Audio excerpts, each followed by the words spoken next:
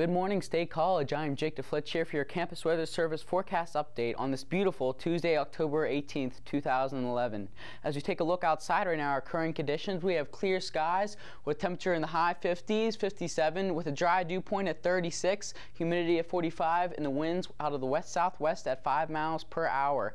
As we take a look at the temperatures across the Commonwealth right now, we see it's 57 right now in State College, 49 in Bradford, and 56 in Erie, while it's only 57 in Pittsburgh.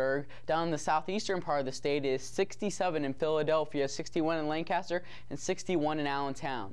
As we take a look at the temperatures across the eastern seaboard, it is 66 right now in D.C., 61 in Boston, 74 in Raleigh. But as we take a look out to our west, we see much colder temperatures, which will be pushing into our area Thursday into Friday. As we see, it's 51 degrees in Kansas City and only 44 degrees in Minneapolis. Looking at the radar across the nation, we can see that low pressure system pulling that Gulf moisture up into our area, which we will see that rain, especially Wednesday into Thursday, bringing us this chance for a good chance of rain.